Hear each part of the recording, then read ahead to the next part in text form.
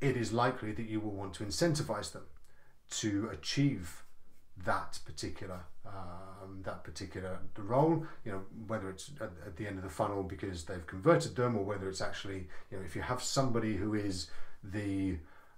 presenter, somebody who goes out in the field, somebody who's doing all that kind of work, and then it's actually the conversion side of things that happens further on down the piece within the office or so on. Then when you want somebody to do any particular task in the sales function, the sales discipline, I would heartily encourage you to consider how that person might be incentivized.